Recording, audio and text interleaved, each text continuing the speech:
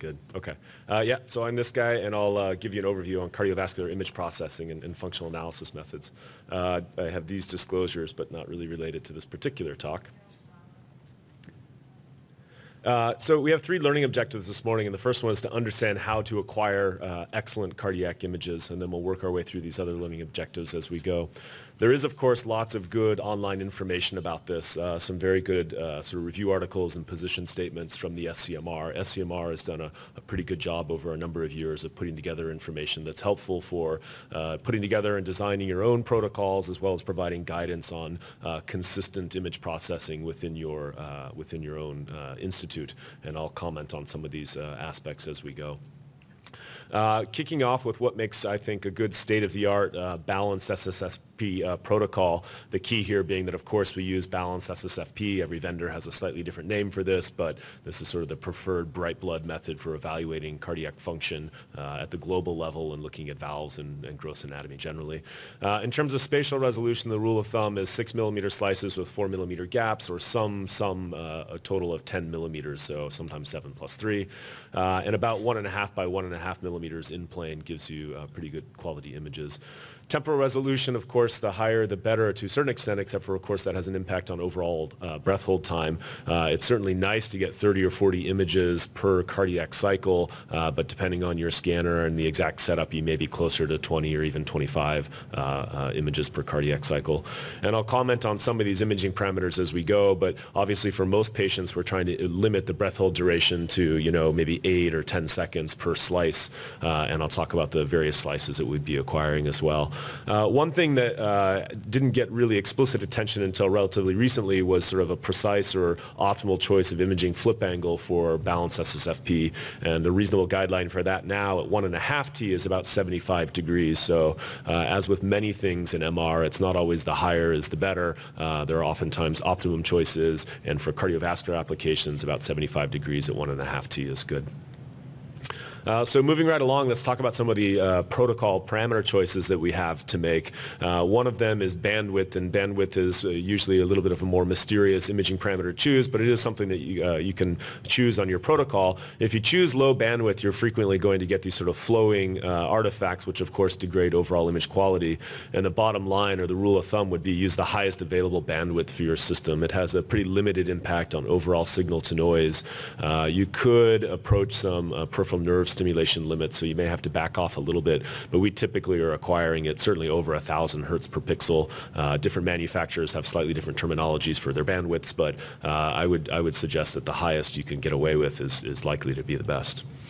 Following on that, other things you have to pay attention to are whether or not you have a good shim. When you have a bad shim, image quality is poor. You can usually place some kind of a shim box over the heart, improve the overall field homogeneity, get an optimal shim, and of course that improves the overall image quality. And of course, high image quality is important for our qualitative assessment, but it's really going to be especially important for quantitative assessment and image processing of these kinds of images. So our general guideline is to use a patient-specific gradient shim. It's also important with this sequence to do a center frequency scout. So the center frequency that's used for the RF pulses during excitation can be sort of at the correct frequency, where you can identify that there's very little in the way of overall flow artifacts or off-resonance artifacts. And if the center frequency is shifted in the, say, downward sense or in the upward sense, you can get image quality that's quite poor. You may, on your first swipe at this, get images that look something like this, and a center frequency adjustment can bring you back to having nice high-quality images. So different manufacturers have this implemented in different ways, but being able to adjust the center frequency can do a lot to overall improve your image quality as well. Lastly, of course, something that we encounter all the time is respiratory artifacts. We have patients that can hold their breath to varying degrees, and in the case of not holding the breath at all in a free breathing acquisition, you can get certainly non-diagnostic image quality in images that will need to be repeated. One very easy option that's available on all scanners when this is a problem is simply averaging. It's not great, but it does work. So 4 averages obviously extend your acquisition time. Overall image quality is not not fantastic, but they are still usable, I would say. Now, there's a lot of other more sophisticated ways of getting much more higher quality images, but they're not necessarily as widely available in all systems and in the same implementation with all manufacturers. And of course, we can compare this to what we prefer, which is a high quality breath hold image. So another option on some systems is actually real-time imaging, where we're acquiring the images fast enough and reconstructing them fast enough that we can actually just evaluate cardiac function while this subject is free breathing. So you can see anterior chest wall motion as the patient is breathing. And so this is a potential, and in terms of image quality, you can get acceptable image quality. These images were in fact at 3T. You can get pretty good in-plane resolution. You'll have to use high parallel imaging factors to do so.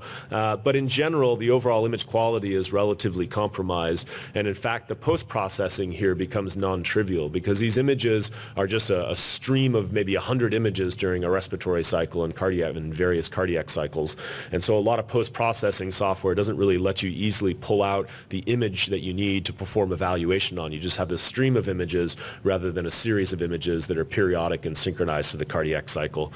So real-time imaging is an option, but it poses some post-processing challenges. If we look ahead at some other possibilities, this is another example of real-time images acquired, a series of 207 images. There are some really sophisticated image processing methods now, image reconstruction methods now, that can take a stream of real-time images, pull out the data that's during, say, a particular respiratory cycle, and effectively rebin the data to give you a nice high-quality cine image from that real-time stream of images. And this is what I call the acquire in real-time, figure it out later approach that was really pioneered by Peter Kellman at the NIH. And there's various ways of actually implementing this. I won't get into too much detail about it, but the bottom line is that you're taking your real-time imaging data, you're also simultaneously recording some respiratory data, perhaps from the bellows, perhaps from the images themselves. You're recording the ECG and using that physiologic information to interpolate and distribute and bin your case-based information for each individual coil, and then Fourier transforming the case-based data for each coil and combining those coils to ultimately get you this acquire it now, figure it out later kind of images. I think this is an approach that you're likely to see on the scanners at some point, but because the development cycle is relatively long, it could take some time. But a really nice approach. So these are just some more example images of what the image quality can look like during a breath hold. And in fact, sometimes the image quality is even improved with the so-called real-time free breathing approach. A lot of those artifacts can average out because they're incoherent over time.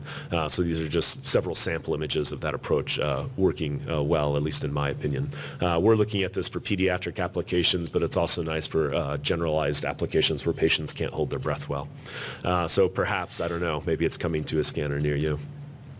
So let's talk now more about the actual image processing aspects of this and learn some best practices for quantifying global RV and LV images. Again, there are good position statements and guidelines coming from the SCMR about how to approach this. And the bottom line is when it comes to image evaluation for global function in particular, it's really semi-automated with manual correction is still the gold standard, which is to say we don't have a fully automated approach for doing this, which is really too bad, but it also speaks to the difficulty of that challenge.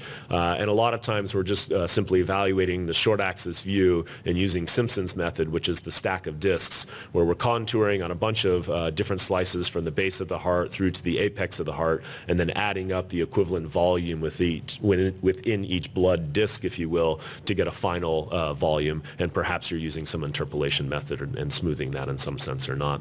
So again, probably something largely familiar to most of you. We can draw these epicardial and endocardial contours, doing this both at end diastole and end systole to get the information that we need to evaluate global LV function. We can get things like LV wall mass, we can get things like end diastolic volumes, end systolic volumes, and perhaps stroke volumes or cardiac outputs, but really the thing that's measured the most frequently is the ejection fraction, and it's just done by so-called planimetry in general. We can do, of course, the same thing for the RV, so draw another set of contours.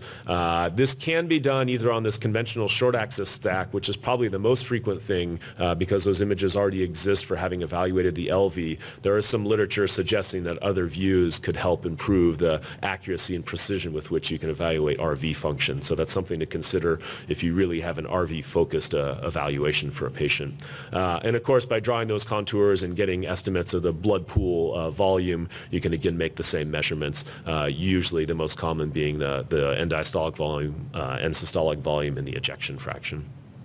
Of course, there's several challenges when doing this. One is the base to apex through plane motion. You have to choose which of these, we've acquired, say, several short axis slices from the base through to the apex, and they may not all be necessarily included for overall evaluation. I would say that this slice here is too basal in some cardiac frames, and you may or may not include it. Certainly wouldn't include all cardiac phases in your evaluation, and that perhaps this slice is just right. The guideline for us is that we look for the LV to be an annulus in all cardiac phases, whereas here you can see the LV myocardium is disappearing out of the plane because there's so much through plane motion at the base of the heart, about 10 millimeters, depending, of course, on the subject. So be consistent with a study, within a study in an institute is the most important guideline, so that your users are doing exactly the same things and you have well-chosen guidelines for consistency. That's especially important for longitudinal studies where you're following patients and the development or progression of disease, and it's also important just overall.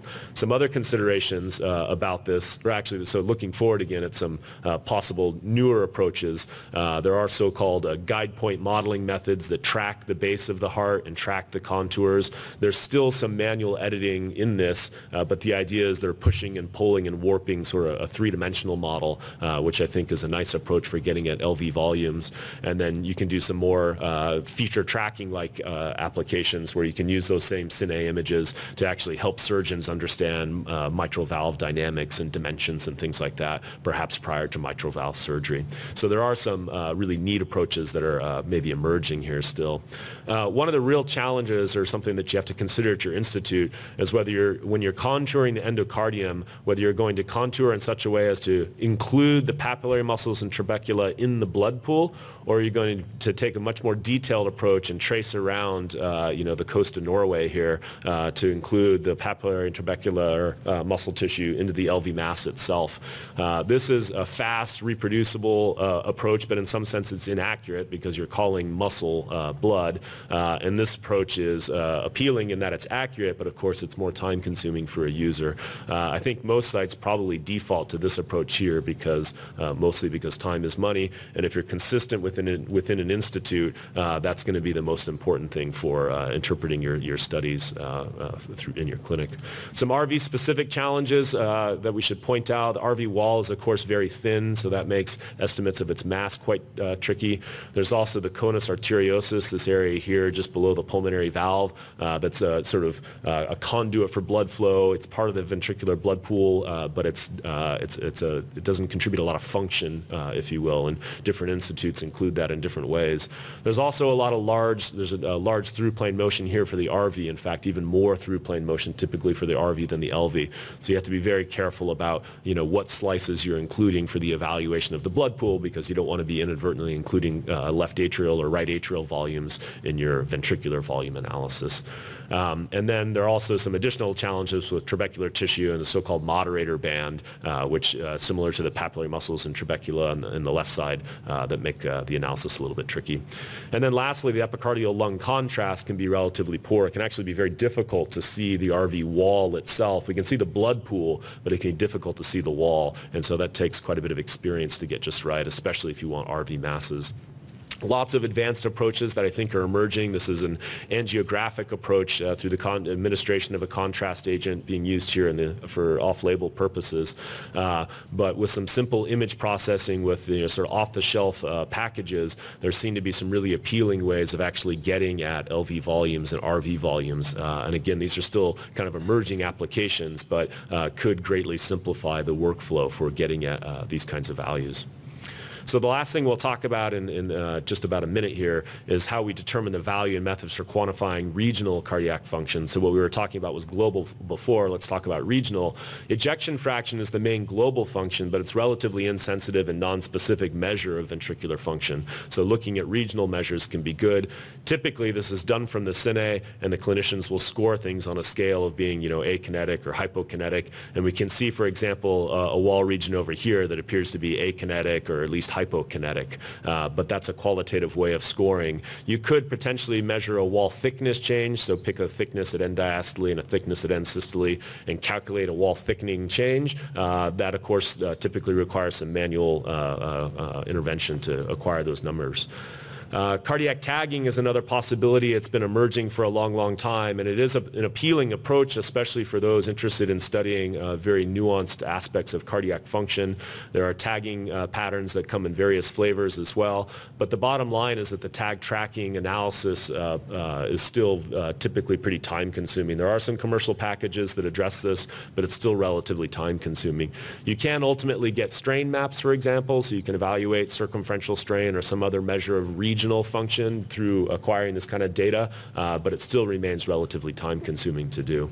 There are other approaches. This is what's called the cine-dense approach. Dense encodes the displacement in the signals phase, and the advantage of that approach is this is the cine image, and we can map on top of that an actual displacement map with just a little bit of image processing. Still requires some manual processing. And in the same example of a patient with a myocardial infarction, we can see very clearly that there's a distinct wall motion abnormality in this region over here.